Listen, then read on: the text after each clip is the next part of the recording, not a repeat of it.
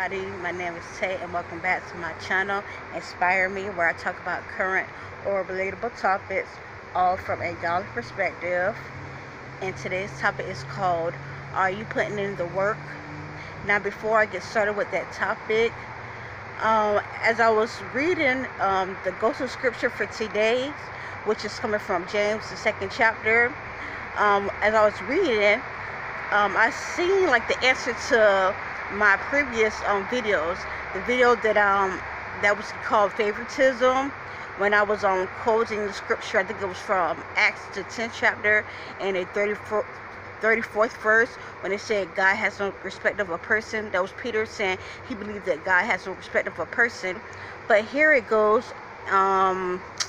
James, the 2nd chapter, the 1st verse. It says, "My brethren, have not the faith of our Lord Jesus Christ, the Lord of glory, with respect of persons." But so now I'm confused. Now I gotta ask God for clarity, because here it goes, Peter saying that he believed that Jesus has no respect of a person. But I'm not sure who's quoting it, but like I said, it's coming from the book of James, the 2nd chapter, the 1st verse. Is saying that God, the Lord of glory, with respect of persons. So I'm confused with that. And also my other video that was named Mine is Better Than Yours, the scriptures that I should have actually quoted for that video would have been perfect with this. And that's also coming from the book of James, the 2nd chapter, verse, I think verse 2 through, I think, was it 5? Verse 2 through 5. So just pretty much when you get a chance, just read that. But verse 2 through 5 is pretty much saying like the exact same way that you feel me, that you feel for a person that you consider as high class, is the exact same way you should feel for somebody that you feel as low class. And that's pretty much what the scripture is referring to. So like I said, I should have used the scripture, so I'm gonna link it in the description of this video, as well as the description of the video Mine's Better Than Yours, so you can go to that scripture for reference. But like I said, today's scripture is called, Are You Putting in the Work?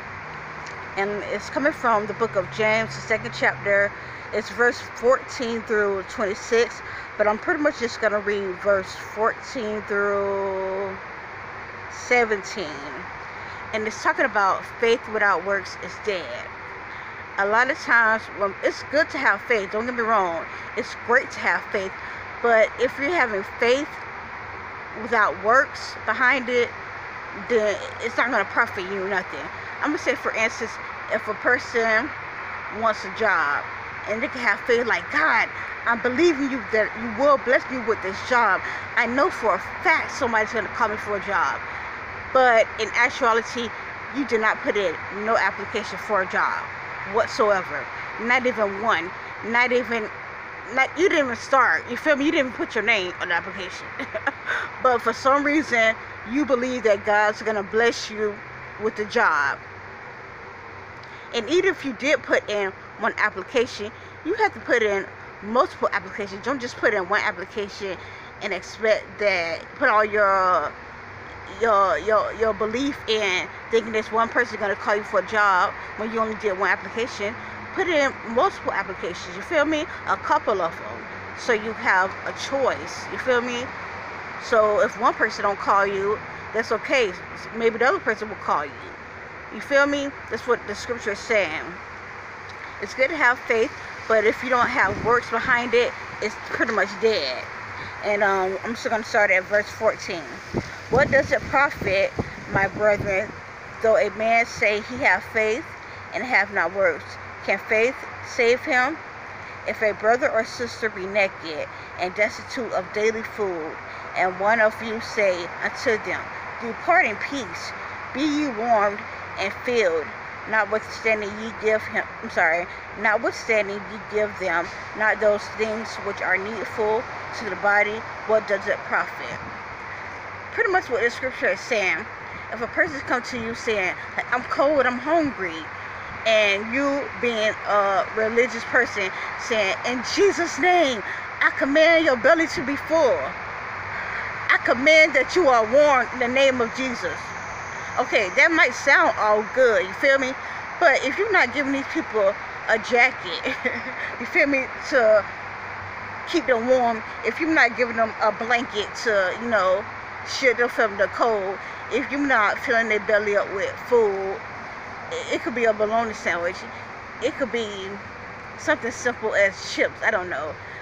But as long as you're feeding them, that's works, you feel me? I'm not saying just do works alone and not have, because there's some people that just do works alone. They might give you food, they might give you a blanket, but they don't have faith to say, you know, I'm giving you this food, but in Jesus' name, I'm going to give you the equipment to, you know, have food from now until so forth, you feel me? Just calling them on Jesus, you know, just pray, just read the Bible, you know, things like that, you feel me? You gotta have faith and works. So, like, don't get me confused, like some people are, sometimes they are what you call that, like they're one way.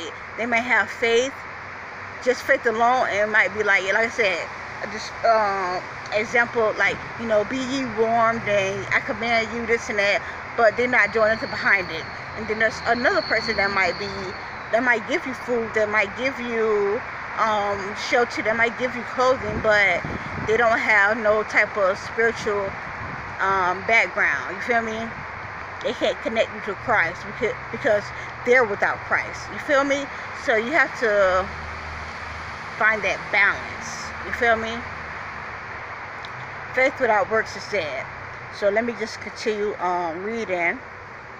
How you doing? How y'all doing? And one of you say unto them, I think I read this.